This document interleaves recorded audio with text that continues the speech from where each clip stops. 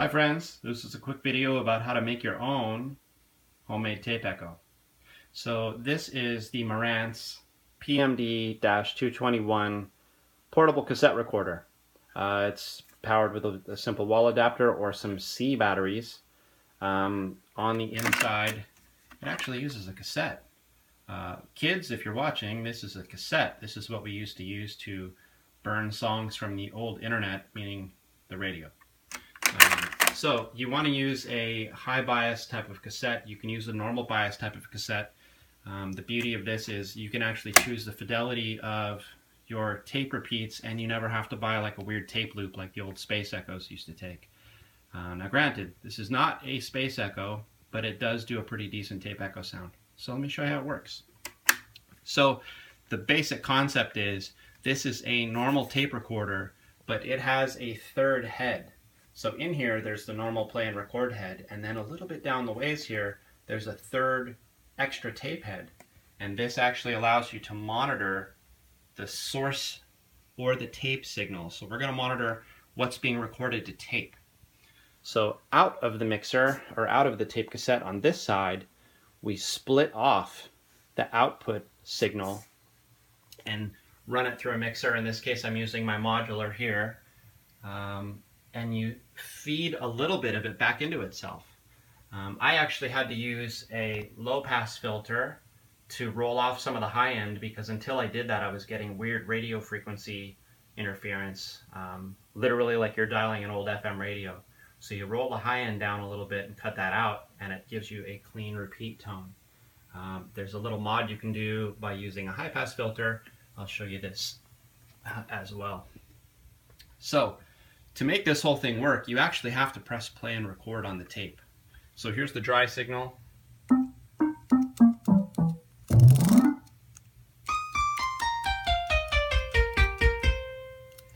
All right, so very basic OP1 type sound. We're going to press play and record. And this cassette deck also has a pitch control on the front. There is a record gain recording level knob, and then it's got some different modes here where you can have the recording mode be manual gain control, or there's a limiter. The limiter allows you, if you set it to that, it prevents overflow, which I can maybe show you in a second, but I prefer to do manual because you can make it distort on itself, which can be very pleasant with the old tape echo sound. So let's get started. So it is recording.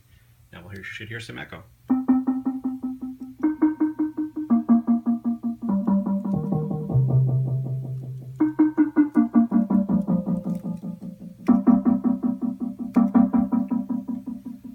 So when it's echoing, you can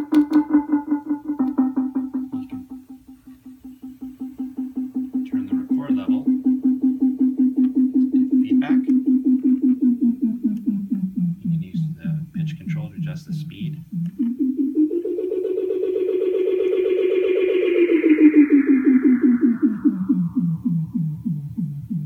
The one limitation of this is because this is effectively a fixed third tape head, the way that the pitch control actually changes the distance of the echoes, the speed of the echoes, is it slows down the motor that's inside here. So when you get down to really low speeds, you get a little tape warble, which a lot of new digital models of tape echoes simulate as something that tape echoes did.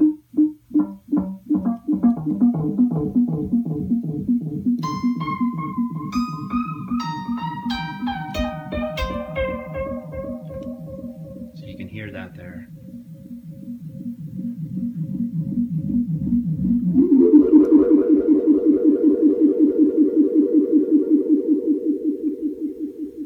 So another thing that you can do, and I mentioned that I would maybe show this, is in the feedback loop from the sound coming out with the high end being rolled off, you can actually run that after the signal you feed back into it. After you roll the high end off, you can put some high pass filter on to make it to where the signal that goes back into the tape echo doesn't get boomy.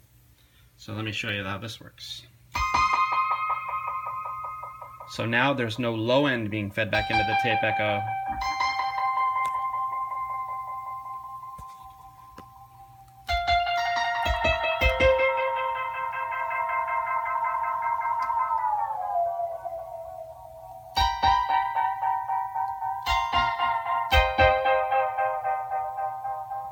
it causes a high pass type of trail, which is something I used to actually have to use my Space Echo with a mixer to get. So when I make this permanent, I'm going to build a box underneath this that houses a low pass filter, a high pass filter, possibly a tone control, and it's going to have a power supply because the tone circuitry I'm going to build is going to be different voltage than the power adapter to this provides.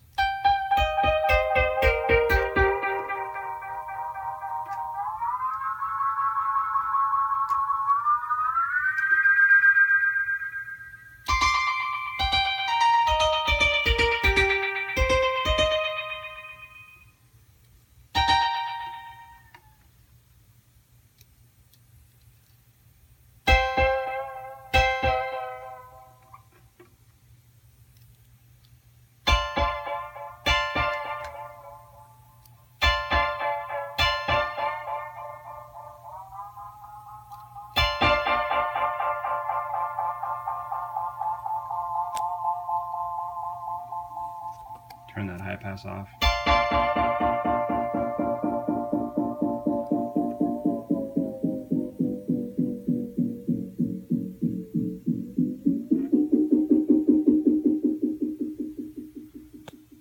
So anyways, that's kind of the basic demo. I think I bought this tape recorder on eBay for 50 bucks, brand new. It actually came with the case, the battery, the wall adapter.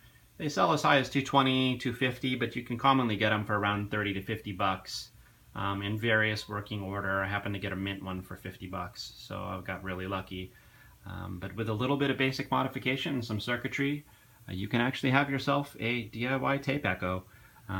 Like I said, this is my mixer. You could technically use an EQ on a mixer to roll off the high end for the repeats that go in.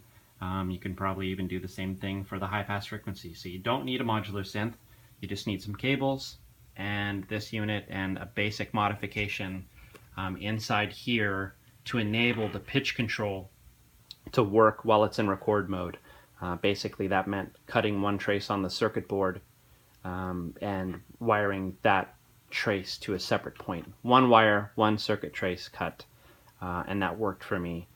You can use it without doing that mod to the circuit board, but you can't change the pitch. You're locked to an echo rate, and that's not desirable. So anyways, if you have any questions about how that worked or what to do to make this happen, hit me up in the comments, and thanks for stopping by and checking out one of my videos.